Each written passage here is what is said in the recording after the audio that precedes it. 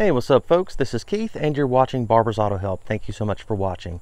I have before me here the Toyota 2AZ-FE engine, and this engine has been used by Toyota for many years, starting in about 2000 all the way up to 2012 on a myriad of their models.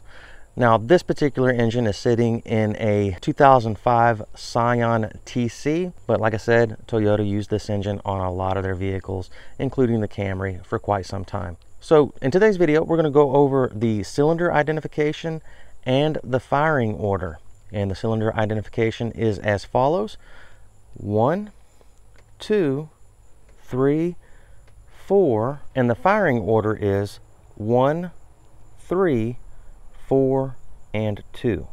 Now this information is super helpful whenever it comes to diagnosing cylinder specific codes such as cylinder misfires. For instance, code 301, 302, 303, and 304.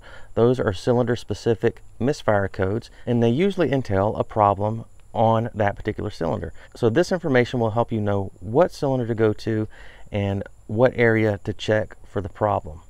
Folks, I appreciate you watching. Please read the entire description down below this video before you apply any of this knowledge. I may need to clarify some things, and that's where I do that. Also, please read the disclaimer at the very end of it. Thanks again, guys. Have a good day.